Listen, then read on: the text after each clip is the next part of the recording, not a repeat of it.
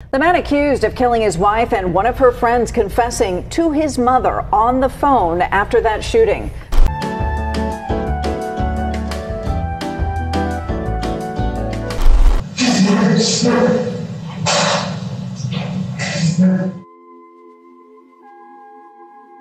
Ali Abulaban was born on May 18, 1992, in Staten Island, New York, to a mother who was 15 years old and a father in his mid to late 20s.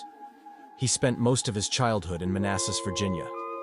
In school, Ali often got into trouble due to difficulty focusing and sitting still, and he was later diagnosed with ADHD while in high school. After graduating, he joined the Air Force and, in 2014, was stationed in Okinawa, Japan, where he met a woman named Anna, who was also serving in the Air Force. They quickly hit it off.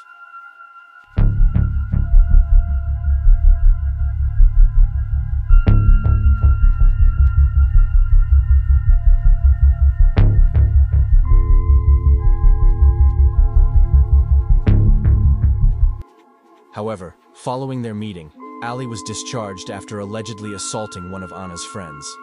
He returned to Virginia, while Anna went back to the Philippines.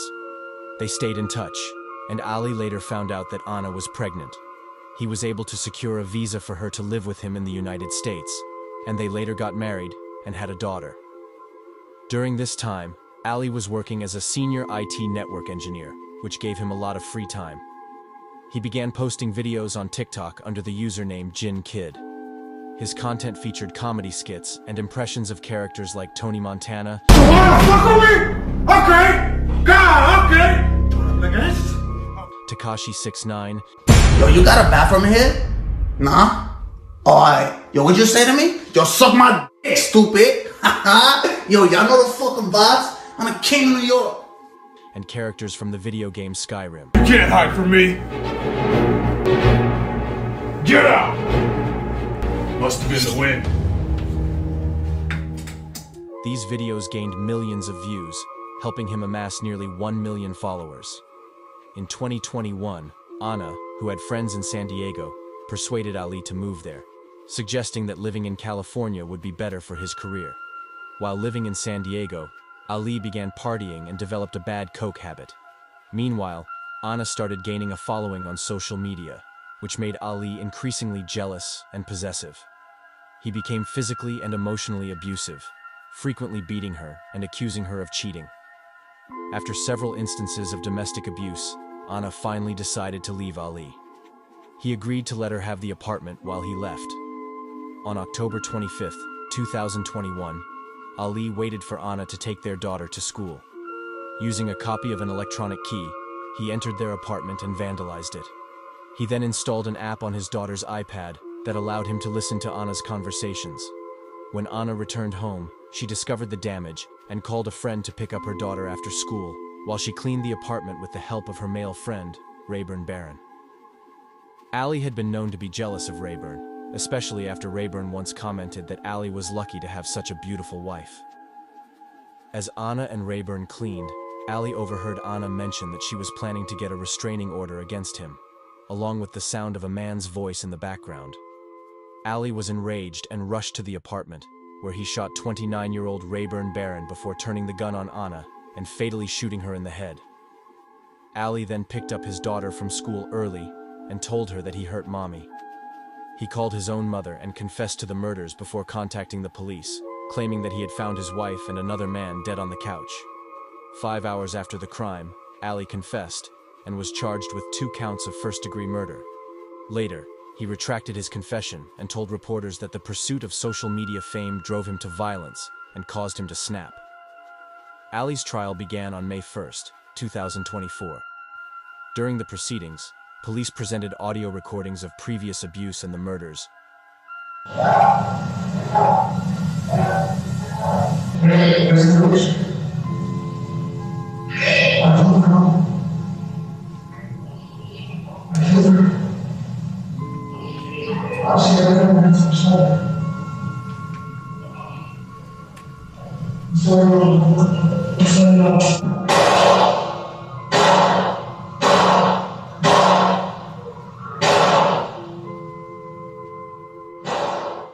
as well as photos of the victims' bodies that Ali had taken.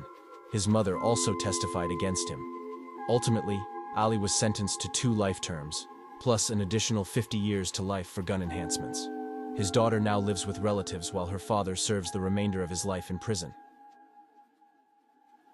Terrion Thomas, better known online as Mr. Prada, was born in February 2004 in Louisiana. Though little is known about his early life, he has publicly revealed that he suffers from bipolar disorder. In 2022, he began posting POV skits and ranting videos on his Mr. Prada TikTok account, quickly gaining over 4 million followers. However, in April 2024, he raised concerns among fans after posting videos with his head and eyebrows shaved, sparking speculation about his mental health. On September 29th, months after the unusual posts, the body of Baton Rouge therapist Nicholas Abraham was found wrapped in a tarp in a ditch along Highway 51, between Fluker and the village of Tangipahoa. Abraham had suffered blunt force trauma to the head. Mr. Prada became a person of interest after fleeing a traffic stop in Abraham's car, crashing it, and then escaping on foot. He was later spotted on security footage inside a nearby store. According to an affidavit, Abraham was seen on surveillance footage entering Mr. Prada's apartment complex the day before his body was discovered. Witnesses reported seeing Mr. Prada dragging a tarp down the stairs and loading it into Abraham's vehicle. A search of Mr. Prada's home revealed blood, sharp objects, and other weapons. 2 days later, Mr. Prada was arrested in Dallas, Texas.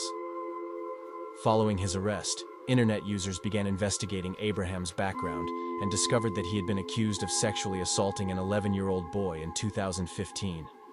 Speculation spread that Mr. Prada might have been the boy, as he was also 11 in 2015.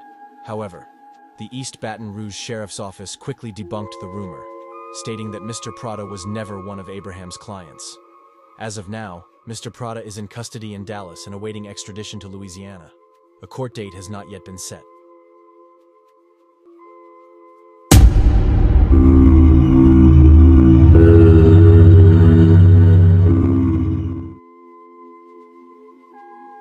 Claire Miller was a teenager from Lancaster County, Pennsylvania, who posted typical content for her age, like dancing and lip-syncing, on TikTok under the username Spirits and Such Consulting. Her videos were lighthearted and similar to many other teenage accounts, but after her arrest, they were re-examined by the public.